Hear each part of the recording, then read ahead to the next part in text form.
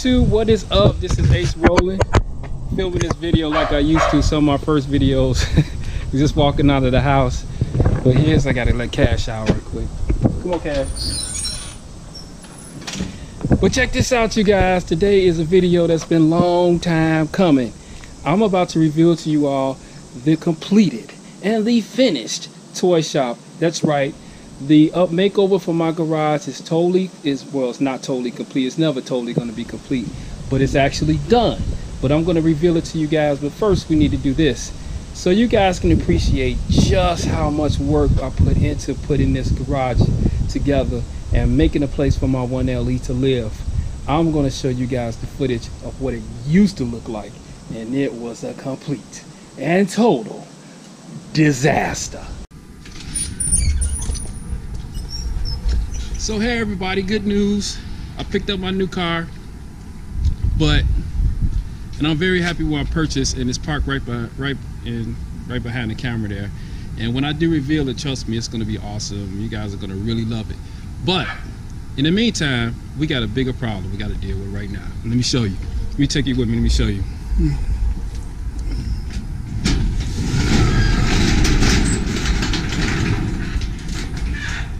This is my garage, and as you can see, it is a complete and total disaster all the way around. This is a mess, and that right there is my motorcycle. And when I get to 1,000 subscribers, I am going to reveal that to everybody, so please comment and subscribe. I'm going to show you that. It's a custom, it's awesome, and you're going to love it. But anyhow, this is where my BMW E39 was parked, and as you can see, it had a cover. She spent most of the time under this cover right here, but I got too much crap. I got too much. I got everything. It's a mess. I got, count of 1, 2, 3, 4 shop vacs. I got 2 lawnmowers.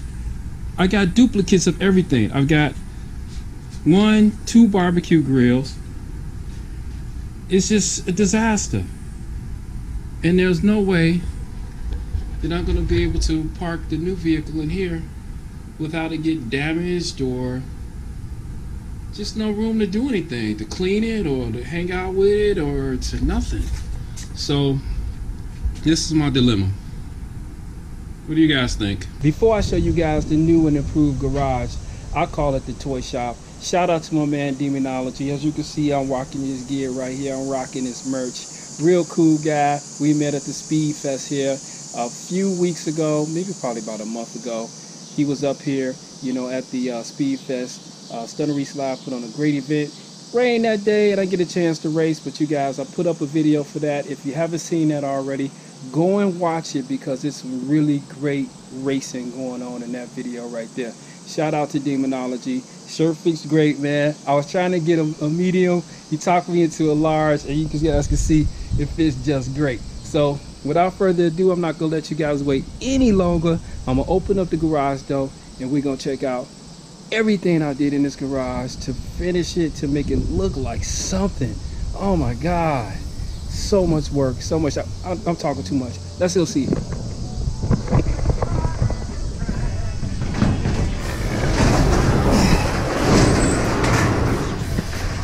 That's right, everybody.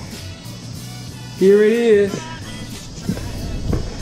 This is my new garage. I'm so proud of this. I've worked so hard, so many long nights, so many trips to Home Depot to make this happen. Oh man, it makes me feel so good to have a place finally for my car and my motorcycle to live and to hang out. I got a little place. Well, let's just look at everything I did. So let me just do a panoramic shot, let you guys see everything.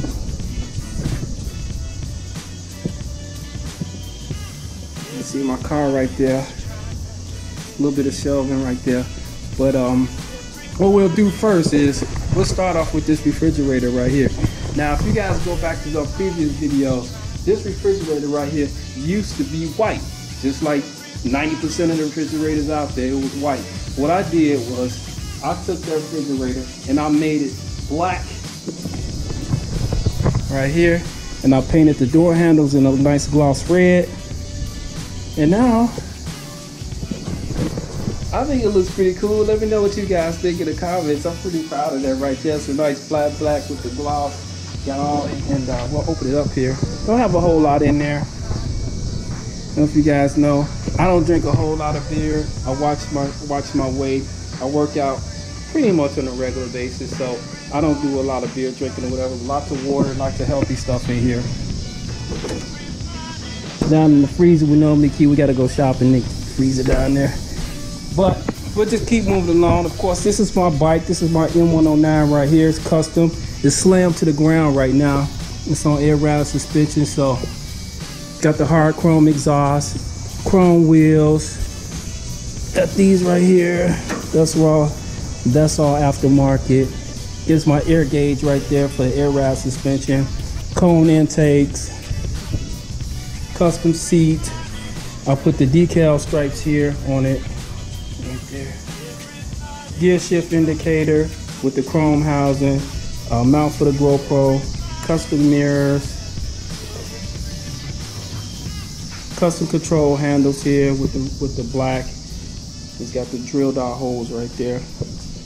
And I don't know if you guys can see this, but my front end on my bike is lowered. We took the front springs out of here, which this is covered in carbon fiber wrap, you guys, just so you know. We took the springs out. We put shorter springs in here, so it's like putting your bike on lowering springs. So that's why my front end sits so close to the to the fan shroud here. It's not really a fan shroud, but I call it. It really is a radiator. So if you guys go back to my other video, just my previous video that I posted a couple days ago, showing you guys some custom features on the M109. You see on my bike, this is a two-piece with the separate chin spoiler and the radiator shroud right there. But on Mark's bike, he got one piece, which is really nice. Chrome wheels. I painted the inside of these rotors right here a flat black. So I did all this paint myself back in the day. Got the brakes right here, Tokyo brakes. Like I said, very similar to Brembo brakes on the bike. I changed this front fender. This is a gangster fender. As you can see, it comes all the way, swoops all the way down here. So this has been changed and painted to match the bike custom.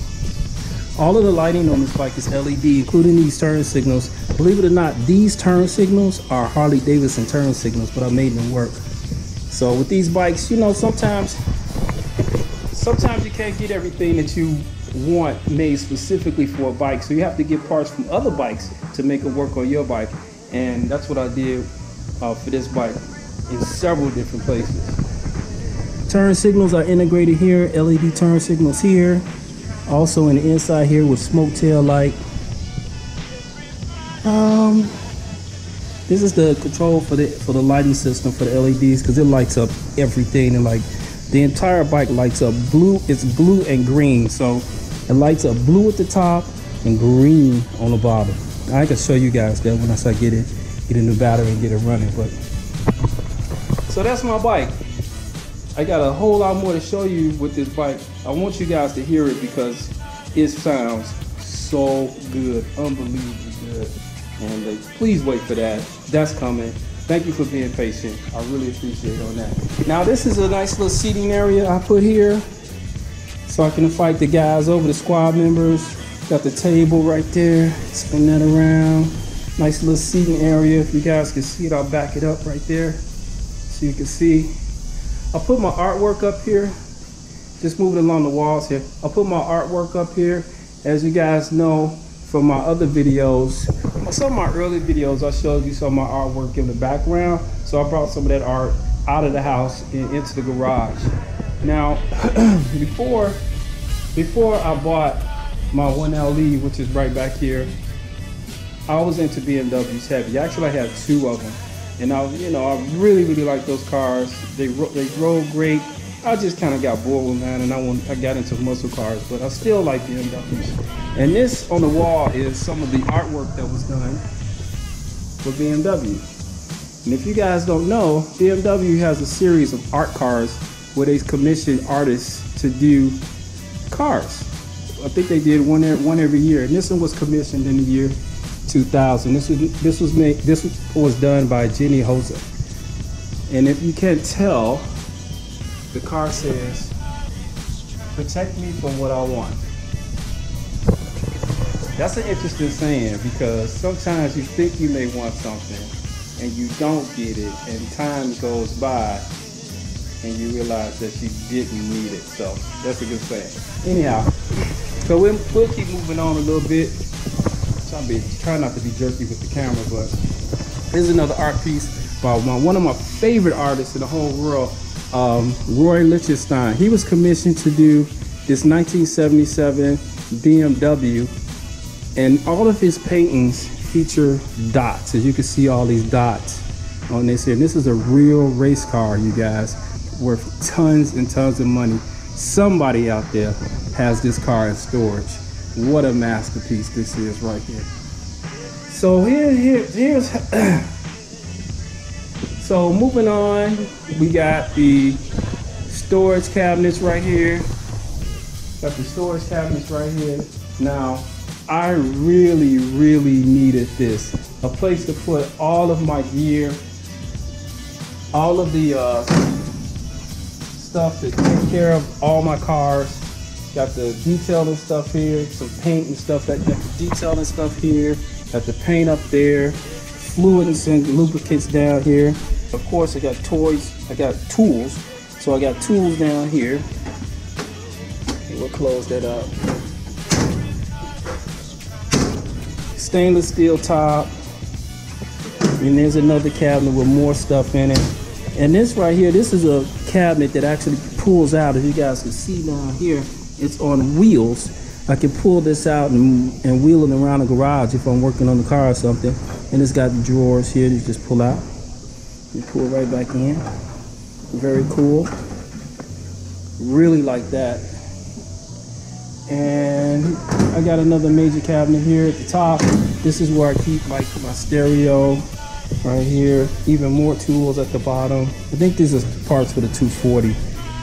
I'm going to be working on the 240 soon, so those are parts for that. Speakers for the sound system at the top up there. And if you guys, I know you didn't miss this. Now this is a budget saving feature. These are actually, and I'll back up and show you guys, those are actually floor tile. Those checkered floor tiles. What I did was I had some really strong adhesive and I sprayed it to the back of these and stuck them on the wall. I think they look pretty cool. Let me know in the comments what you guys think about that. Didn't do the whole wall, just kind of wanted this to be its own garage feature right there, so I didn't really do the whole thing. Then we'll move on here.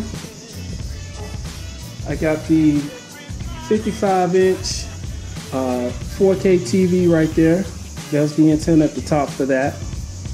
I got the LED lighting at the top, which I showed you guys in the other video. We got four LED lights right there at the top.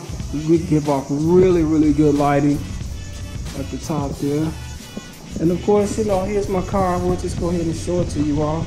If you guys are new to the channel, this is my 2014 Camaro SS 1LE. She's had a few things done to her. Not a whole lot, but the things that I have done to her, I really like and I really enjoy. And I'm going to post some more videos with my car. And I've realized, you know, when I've done these videos that I really don't show a lot of love to my own car because I'm just humble like that, you know. But I don't know, I gotta get out of that. But I've done some things to this car and I've got some videos coming. Namely, the main one that I want to do is the car's been lowered, and it's been lowered on BMR springs. And I've done it a while ago, but I wanted to spend some time with the car first before I did a review of the lowering springs, to give you guys a real honest and truthful opinion on what I really think about it. Is it good? Is it bad? Stay tuned for that video. It's coming.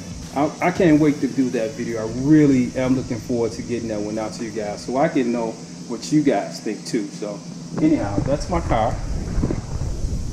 Really like this car a lot. Really do. All right, so over here, we'll keep moving. I got my air compressor right here. Sometimes I need to put air in the tires or even maybe use my air tools. Keep on going down here. We got my power washer right here so we can do those phone kind of videos. And then over here I got my Stanley charging systems here. Of course, this is the air battery. This is the battery for the M109 that's completely and totally dead. If anybody wants to donate the battery, thumbs up, I'll take it. Just some extra cleaning supplies down here. This is my cooler that I take to the car shows. So I can, all the squad women always look at me and say, hey, she got some water? Yep, I got some water. It's right here. Got that for my guys. And so let's talk about a little bit more. Now, let me just tell you all, I did all the work in this garage myself. I got 2 boys, 2 sons. They had no interest in helping me do any of this. It was tough. And I'm gonna tell you, when you look at these walls, these walls were all cinder block, all the way around. I had to not only clean them, which I had to buy the power washer to clean them. I had to prime them first all the way around. Once I got it primed, I had to paint them all the way around, as you guys can see. Everything had to paint all of this white. Everything. And that was tough because some days it wasn't that warm out here. It was kind of tough. But I got it all done. Also, if you guys go back to some of them videos, I don't know, I'll just go ahead and tell you, you gotta watch the video, but this was my only outlet in the entire garage. I had one light in here. It drove me absolutely insane.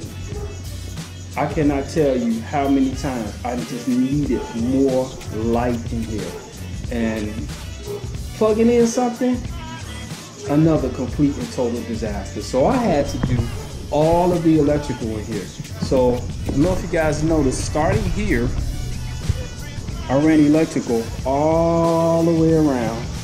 There's another outlet sticking back there, which is poor planning on my part, which put it over there. But originally this cabinet was supposed to be on this wall, which didn't look quite right. So I ended up putting it on this wall. And that's because that outlet kind of got stuck right there. So now it's kind of really unusable at this point. But it's okay because I got another one right here. I got another one right here. I got one right here, one up there, which I thought I would use for the TV when I put that in. But I didn't. It turned out that the cord fits right there. And then I got another one down here. So now I got plenty of outlets to plug in anything I want, which is great. It's so convenient. You guys don't know. Oh my goodness. So let's talk a little bit about the floor. But before we talk about the floor, let's talk about these mats. Now, these are right here. You guys are not gonna believe what this really is. These are barbecue mats. These are mats that fit up under your barbecue pit and absorb the drippings that come from your barbecue grill. I found these at Aldi on sale for $10 a mat, and I had a brainstorm idea. I said, well, what if I take the few of them together and my bike can sit on it, so my bike won't have to sit. It'll be a barrier between my bike and the floor. You know, and they're very thin. And they're made of rubber. They're probably made of like some recycled tires or something like that. So it's rubber on rubber, which protects the tires of my bike. So I bought 2. And that's 2 of them right there that the bike is sitting on right there. So after I bought the 2, I was like, man, this is a really cool idea. That turned out great. What if I bought enough to put my entire car under? So what I did was I bought enough and tape them all together, all the way around. I think it's like 9 of them, and I tape them all together on the back side, and the car sits on top of these mats. I thought that was a genius idea. You guys let me know. So I had some left over, and I ended up getting, well, I had some left over, so I ended up taping a few more together, and that's where the seating area sits on right there, those same mats. And I think that turned out really, really good. Just, you know, another way for me to try to save money on putting this entire project together. And I'm gonna do a video detailing how much money I spent putting all this together, so you guys stay tuned for that. Now, since we're talking about the floor needed some major surgery. In my other videos, I showed you guys with the camera massive cracks that were in the floor, holes that were in the floor. It was just not good at all. I had to do a lot of work on this floor to even get it ready to have a painted surface put on top of it. So I had to get concrete, I had to fill in these cracks, I had to buy a special tool in order to level it out as much as I could to try to make it look halfway decent. My goal with this floor was not to make it perfect. It was just only to make it better, and I think I've achieved that goal, making it better than what it was before, because it's never going to be perfect unless I get like some cement truck to come up the driveway and some guys with a bunch of jackhammers tear it up and haul it away and pour a brand new floor. I wasn't going to do that at all. That wasn't even in the cards. So what I did was try to make it as even as possible. So like I said, I filled in all the cracks, and I even had an area over here. My dogs are over there. Right here where I had to just complete over this area over here where I had to get like 6 bags of concrete, because once I started messing with this floor, it was a lot of pieces that actually just came up, and I couldn't paint over that surface. I had to totally redo it. So I was in here, it was like 40 degrees outside. Not 40 degrees, maybe about 60 degrees. Just slinging concrete, trying to smooth it out, trying to make it look better. Then I had to wait 3 weeks, I waited 3 weeks for it to dry so it could cure. Then what I did once I was completely satisfied with the floor, I painted it. Now, originally I was gonna go ahead and get like that floor epoxy 2-part mixture. For a long time I had that in my shopping cart, and I was gonna buy that. And turns out that I was gonna need 2 kits. So that means two kits mean $200 and something. So I'm like, man, this has got to be a more cost-effective way to do this. So I found actual garage paint, and that's what I painted this floor with. This is a slate gray. It looks nice. It's not perfect, but it looks nice. And I'm very happy with the results this far. And it cleans up nice, and it's easy to take care of. And quite frankly, that's all I wanted. So anyhow, I think that's about it, you guys. I've shown you just about everything. I'll do another shot. Let you see everything in here. And then, let me know what you think. I think it turned out good. Let me know if you guys think it turned out good. So, and also I just want to throw this out too. All my squad members, we got SS Inferno, we got 5.0 Stain Gang, we got SRT Speed, we got Stunner Reese, we got Catfish Corner, Muscle Cars and more. We got Dave, Muscle Car Network. Man, look, you guys can come over. You can sit at the table right there. You can park your car right here. We can set up the camera right here. And you can talk about your car. Tell me what you like about it. Tell me what you hate about it. And we'll just chop it up and make a video. So if you guys like the garage and you like this video, consider subscribing to the channel. Make a comment, drop a like on it, do all those things YouTubers ask you to do. I appreciate you tuning in today. I'm Ace, and I'm rolling out.